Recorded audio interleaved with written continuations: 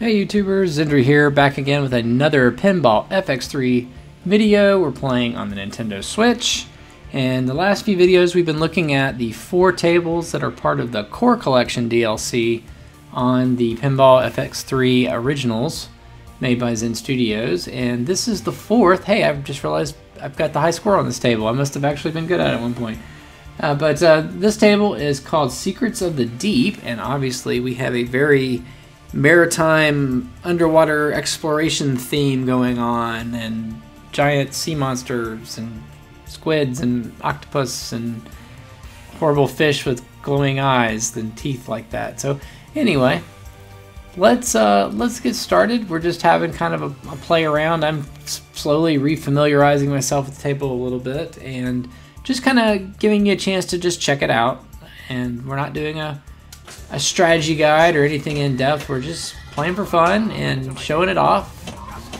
And I'm just talking a little bit about the aesthetics and how the table feels. And I know I mention every once in a while, but I do not know if they've made some changes to the physics at all on the original tables. But I mentioned in, I think it was the Pasha video, that the ball did not seem as floaty anymore, and this is actually one of the ones I used to think the ball felt kind of floaty on, and it does not feel that way right now. So I don't know if that's just because I've been away from the game for a while or they have made some changes, but it is feeling pretty good.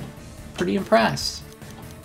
So I'm looking forward to that. So there's the crane button. Unfortunately, that's not what I meant to do. So I'm trying to remember this little thing you do to get this shot over there where it's flashing red. I know I need to get it in there,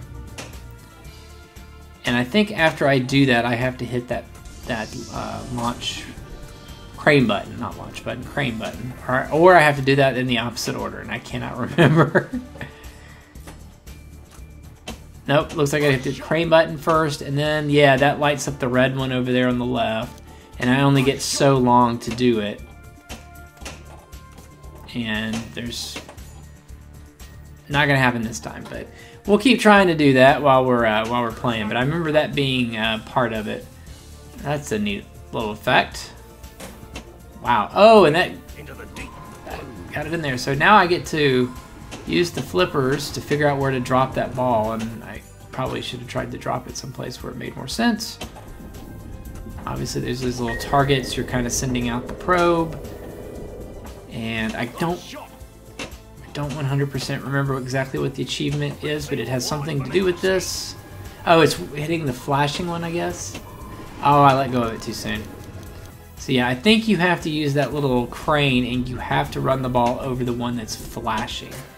And I think that is the achievement for the table. So this is one of the few tables on Pinball FX3 where I actually do have the achievement.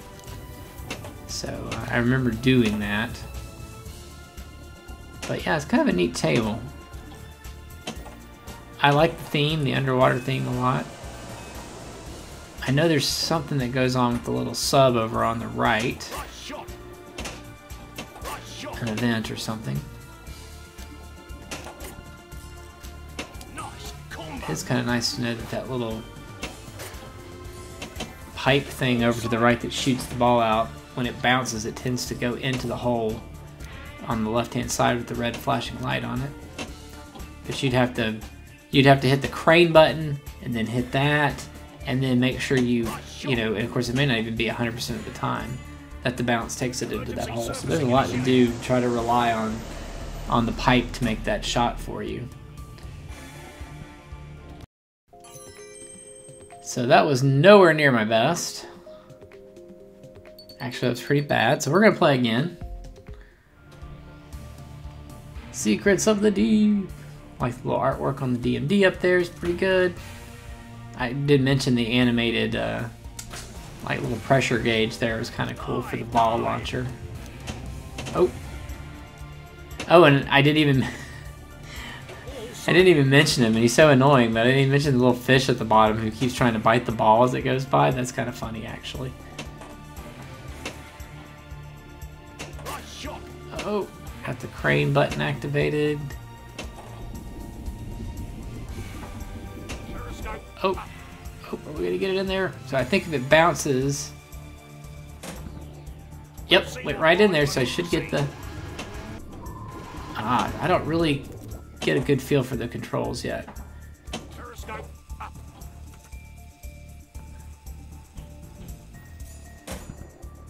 Yeah, it seems to go in there pretty reliably, so. So, did it. So let's see. See if we can get it again. So I think the left button on the... Yep.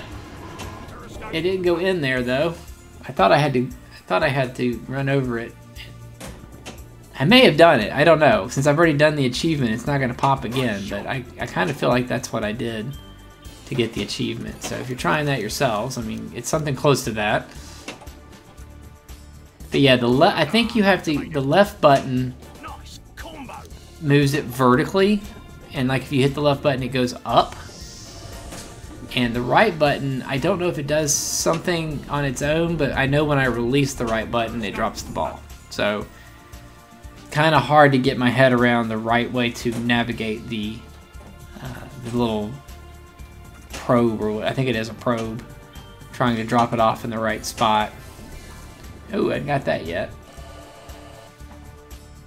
Our score's pretty bad. I have not played this one in a long time, and it is showing. This was really bad compared to the others. You know, I think it was like I don't know if it was Pasha or the other one, but one of them I played in this series of 4 tables, and it was like, oh, I haven't played it in months, and oh, by the way, here's a a top 5 score or something. So not this one. Not this one at all. Got a little extra bonus for, I guess, doing that twice in a row in a combo. Got the little pipe again. And I know there's, I think I think there is also some events that happen on the back wall back there where the computer stations are. I seem to remember something involving the sub over on the right. That was kind of cool, but, you know. Now that is one other thing. If you can keep that ball in the back playfield for a while, I know you can get some points.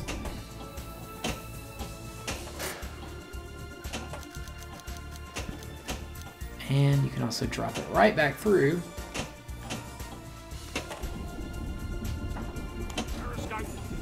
And oh, and you can use the A button.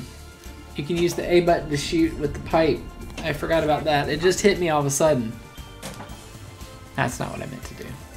But yeah, there's targets back there.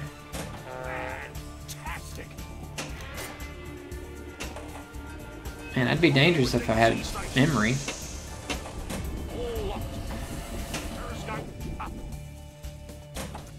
Yeah, I know there's like a computer terminal or something back there that you hit. I can't remember if that's only during an event.